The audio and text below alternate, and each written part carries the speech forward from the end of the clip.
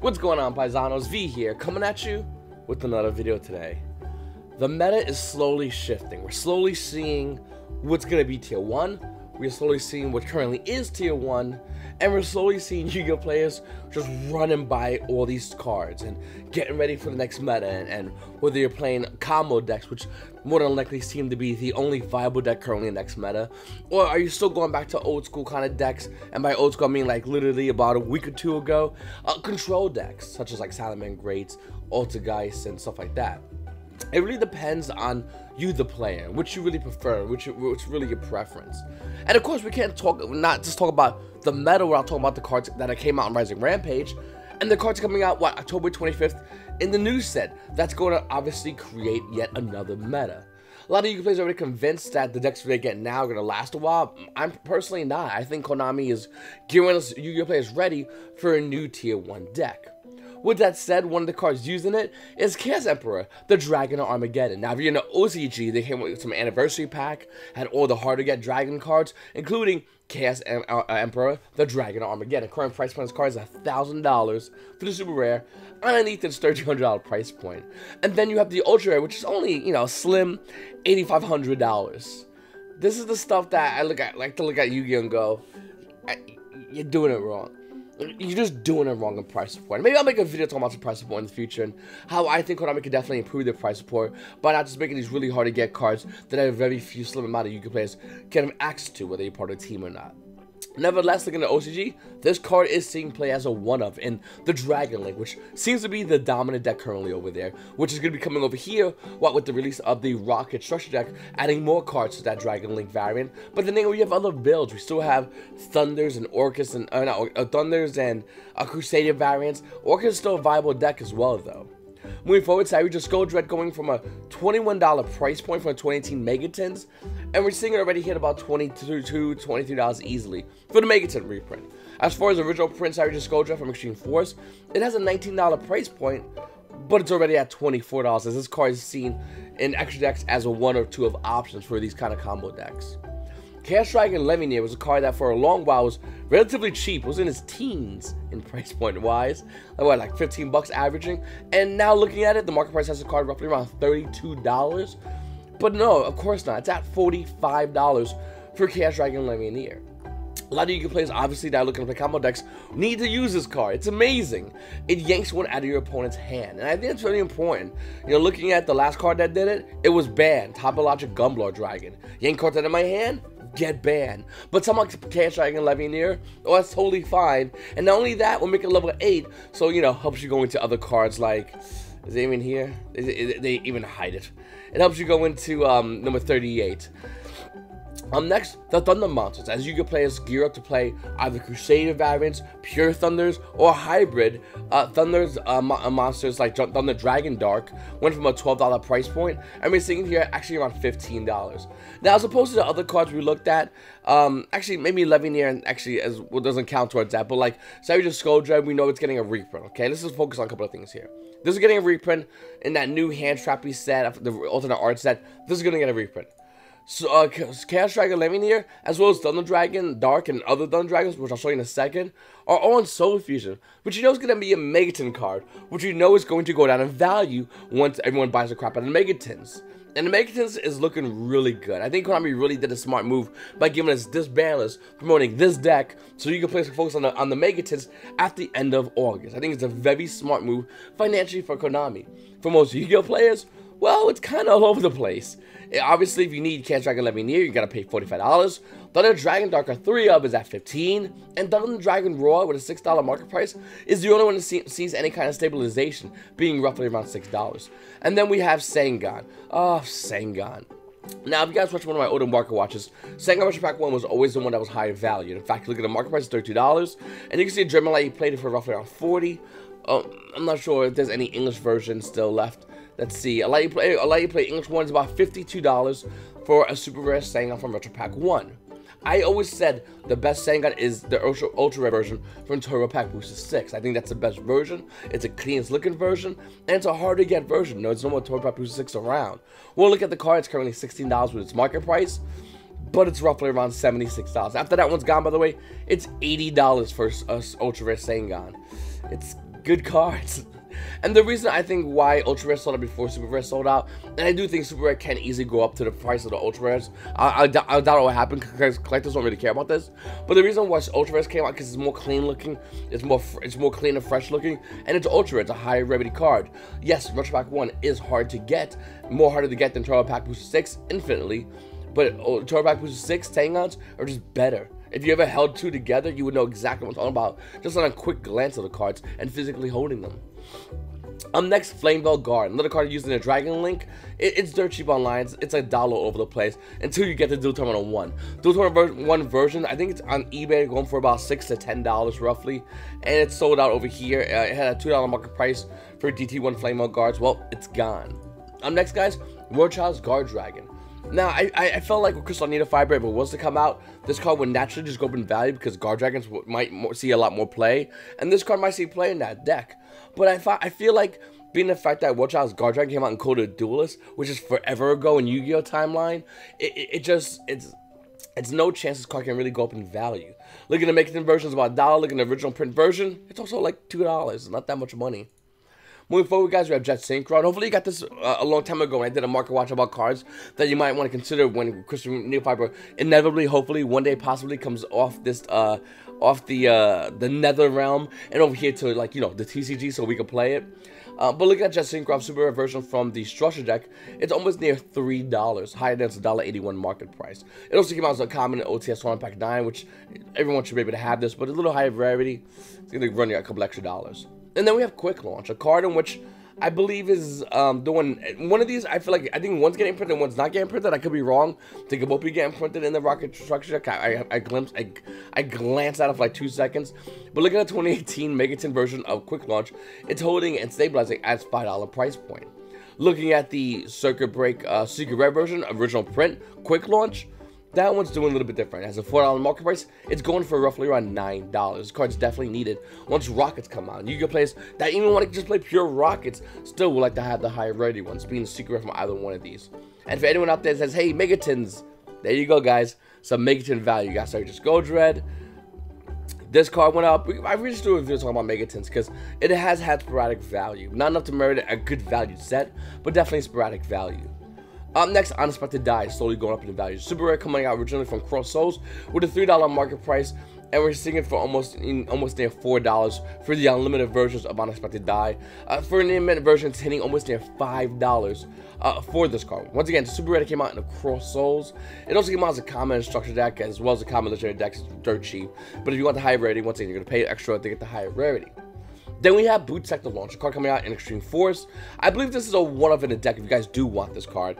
There's a $4 market price, and name it first editions holding almost near the $4 price point, almost near $5. And I wouldn't be too crazy to jump on top of this card. Once again, it's a one-of. I think a lot of Yu-Gi-Oh! Players are excited to get this card, and that's why we're seeing it have a high price point. I think once Yu-Gi-Oh! Players are bored and done with this card, the price point obviously would decline in value, and that's when you can probably get this card for like $1, $2. It's a good card. It's most likely needed as a one-of, but yeah, I want to break the bank for this card. I'm not putting $4 on a card that in a couple of weeks is going to be worth $1. It just makes no sense to me. Next, World Legacy Guard Dragon. So I know I kept going over Savage Strike, and I kept talking about it. I kept talking about like cards like Phantasme and another card. I'll probably talk about it a little bit in this video, but I always emphasize about World Legacy Guard Dragon. I always emphasize it in the context of Nita Fiber coming off, and this card would be good if Nita Fiber came off. But looking at Dragon Links, it's like, who cares? I just want it's Dragon Link cards. The card says Dragon on it. It's needed. Card originally had a price point of roughly around $4, and looking at the market prices, it's holding. It's about $8, but it's barely holding on to that. As you see, unlimited versions are almost near $9s. First edition is doing the same thing, almost near $9 for World Legacy Guard Dragons, and obviously so the card's once again a needed card for the deck. Moving forward, guys. Tempest is a one-of. Now, I'm in a weird position. I would love to know what you guys think in the comment section down below. Please let me know. Tempest, do you care about the secret rare version, or do you want original print rare first edition? I own both. They both look nice, and I would love to know which one you would like to choose from. By the way, this is being used in Dragon Link and abused. This card's insane, and if you don't have one yet, you're probably gonna want to pick one up. They're getting slowly harder and harder to find as it's drying up here in the market for these cards. The good quality ones, of course.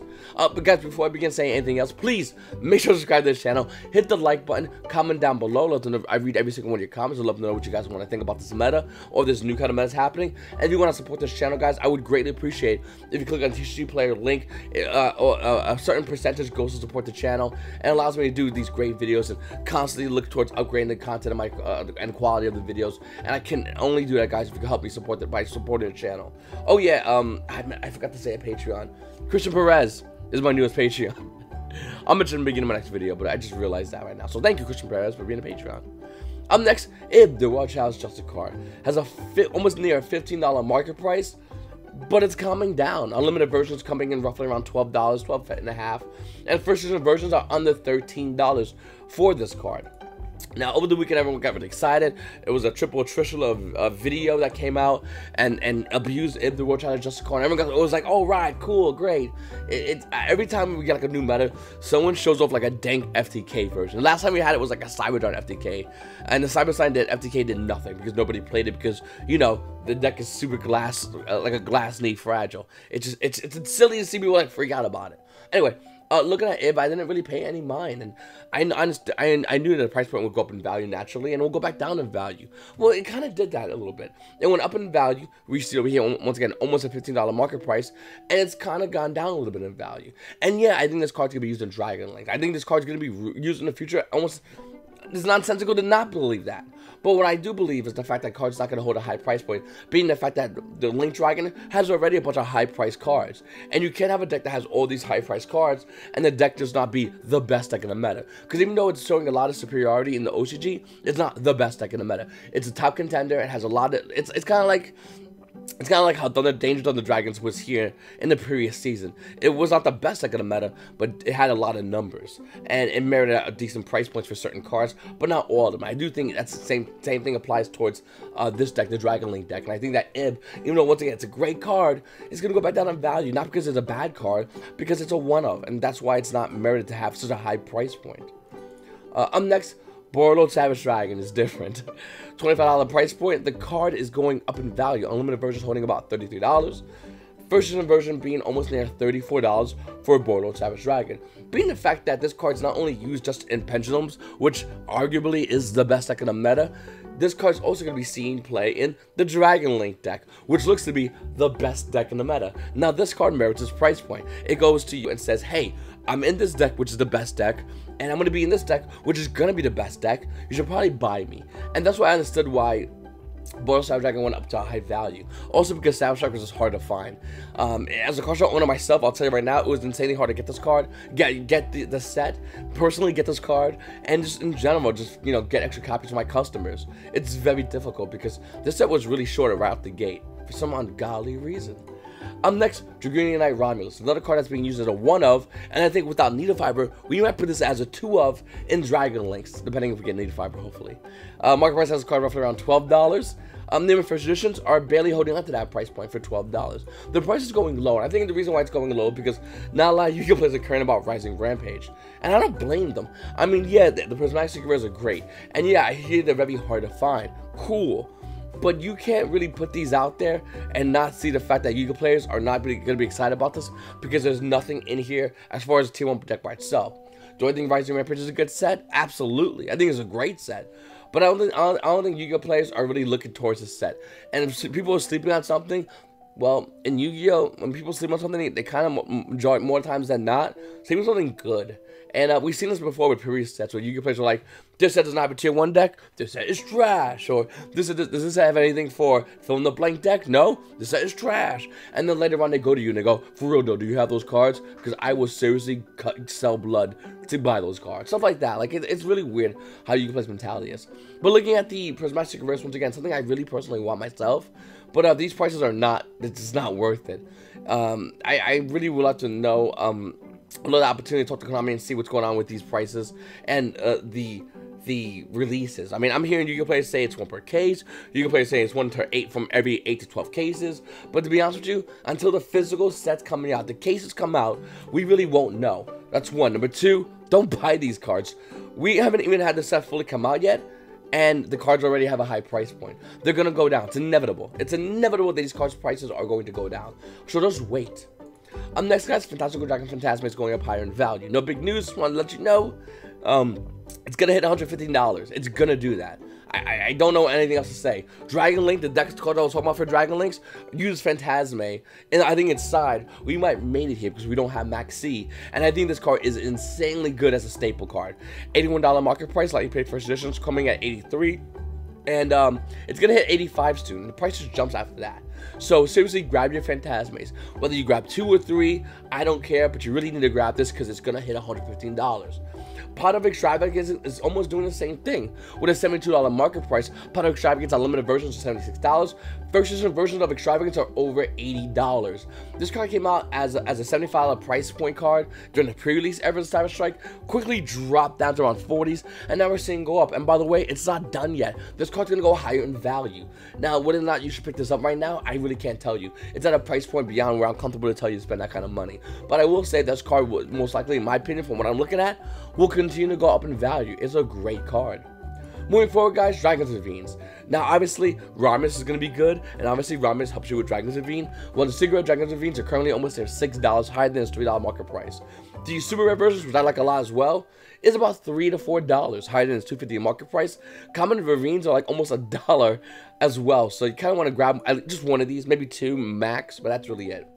Troverse Dragons for Ultra Rare right now is something I highly recommend you sell if you have extra copies of. If you want to keep Ultra Rare, medium, max rarity, I totally get it. I'm keeping mines. But if you have extras, I would sell it. Look at Troverse Dragon with a $17 market price. The cards beyond that, almost roughly around 23 over here. And then after that listing sold, the next one's coming in at about $26 for Troverse Dragon. A card's getting a reprint in a structure deck as a common. Yeah, it'll be low rarity, but this card's not going to be 26 in, I don't know, a couple of weeks when it goes down in value. You let me know what to think about that one. And then Cyframe Gamma. Now, looking at Cyframe Gamma, the price point has calmed down and stabilized. And I want you to buy this card. I really emphasize when I say I think you guys should buy the card. I said it with Pot of Extravagance. I said it with Phantasms when it was low in value, when we're in the technically we still are in the off season. And I think Gamma is a card nobody's looking at right now. Let me explain. Gamma right now, from High Speed Rise with a $10 market price, is stabilizing roughly around $10 for the ultra rare versions. Super versions are stabilizing roughly around $5. We're getting all the other hand traps reprinted except Gamma. Gamma so happens to be the only hand trap right now that you can get that we know is going to see play with Dragon Links and against Dragon Links. It's amazing its combos, and it's amazing when played as a side deck for combo decks. This card's going to be used a lot in the near future. And we can talk about Gamma being used, we can talk about Delta, we can talk about the ultra version of the Cypher card he gets. I forgot his name already. We can talk about all that stuff. But seriously, the main thing I want you to the main thing I want you to focus on is Cyframe Gear Gamma. Because it's going to see play. It's definitely going to see play. Seriously, what are you doing watching this video? Pause the video. Get your Gammas by clicking on my link below. Because I think this card's going to be going up in value. Let's also look at the price points, in which the ultra rare has 25 price points. And the super rare has 30. Once again, guys, if you're looking to play Dragon Link, or you're looking to play against Dragon Link, you need Gamma. It's almost a non-negotiable discussion we're having here, and I highly recommend you guys do get it before the price spikes up to some really dumb numbers. Being the fact that all the hand traps are going to get reprinted except Gamma, whenever we have something that's done and everything's needed and everything gets a reprint except there's one card like Gamma will go up in value. I mentioned this the other day when I talked about not a card, actually it should be, is it over here, a danger card, and I can't find it anymore. Well, we'll type it in real quickly. When I talk about dangers and how I feel like we know Tsuchino's is going to get a reprint, even though it's going higher in value, by the way. We don't know about Nessie, Jackalope, Bigfoot, Thunderbird. We don't know about any of these. Now, in my opinion, I don't think Konami would short print us on Thunderbirds or Chupacabras and below. I think Konami wanted to really get us. They would not print up Danger Nessie, Jackalope, or Bigfoot. They're going to take one of these and go, okay, one of these are not going to be able for Yu-Gi-Oh players to have access to. Looking at what's currently banned, semi-limited on the ban list, Tsuchinoko, Nessie, and Jackalope, which leads me to Bigfoot. Now, I could be wrong, and in the Megatons, we could have all these cards being reprinted, which would be great. But knowing Konami, it doesn't work that way. They usually like to grab one card out and go, see this card, it's so expensive. And then everyone freaks out, price go up in value, and then they release a reprint, and then everyone's like, whew, thank you, Konami. Well, looking at the Megatons, there's a good chance Bigfoot might not be in there. In fact, I'm not surprised if it's not. It's a great card, used for any decks that run cycles like this as a makeshift trap popper kind of card. But nevertheless, it's still a card that it's relatively cheap right now. When the market price of currently $12 to almost near $13, near its current price point, I think Danger Bigfoot is a great card. And a card that I would highly recommend you guys grab, if not two of, just in case. If I'm wrong, I'm wrong. The card gets reprinted, the card goes lower in value. It doesn't go lower too much in value, and you can always trade it away. But I always recommend you guys go in and grab certain cards like that, and just pick them up, trade them up, and stuff like that. Anyway, guys, I really appreciate you guys watching my video. Please make sure to subscribe if you haven't subscribed already. Hit the like button. Comment down below. And one thing, like I said earlier in this video, if you would love to support this channel, but you don't want to put money into Patreon, like my buddy over here, Christian Perez, who did join Patreon, no big deal. You guys can click on the link over here in TCG Player and buy cards for yourself. A small percentage of that goes to the channel, and it allows me to upgrade quality and equipment of this channel, and allows me to do more videos, which I would love to do. So one thing, guys, if you want to support the channel, bookmark that link down below, and I really appreciate if you do that, guys. It's your boy V, and you paisanos have a good day.